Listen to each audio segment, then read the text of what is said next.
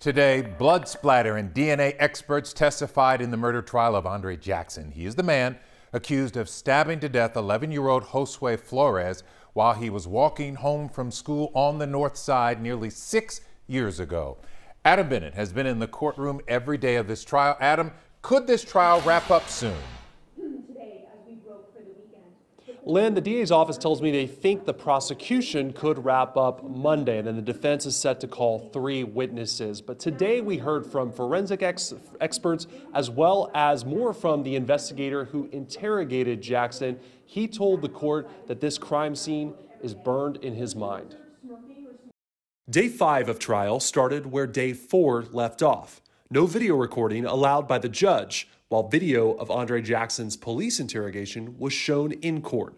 During questioning by Jackson's lawyers, retired HPD Sergeant Tommy Ruland denied he felt media pressure to make an arrest. "You were not there to help him, were you?" asked lawyer Justin Kiter. Ruland replied, "I was there to get the truth." The retired sergeant called Jackson highly intelligent, someone who seemed like he didn't want to talk, but rather wanted information. In the video, Jackson tells Ruland, quote, "If you guys have a video of me stabbing this kid, all I can do is confirm it's me." Then later, "Do you have video of me killing him? That's all I need to hear."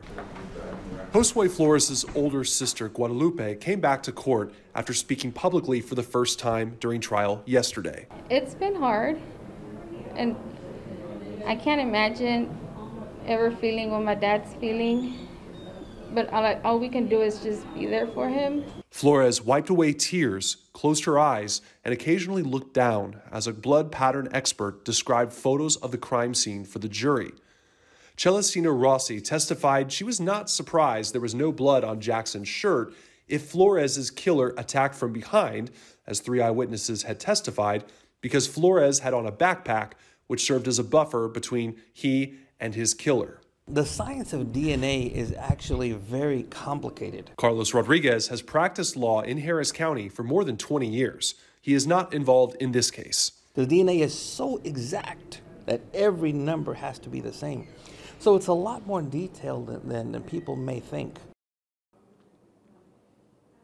Late this afternoon, a DPS forensic scientist testified that the DNA on Jackson's belongings, namely his jacket, was inconclusive back in 2016. But then a cold case sergeant said they later sent it to a Florida lab where there was newer technology. That was the basis for these new murder charges that Jackson is now on trial for. We're waiting to hear from more people from that Florida lab coming up on Monday. Mia?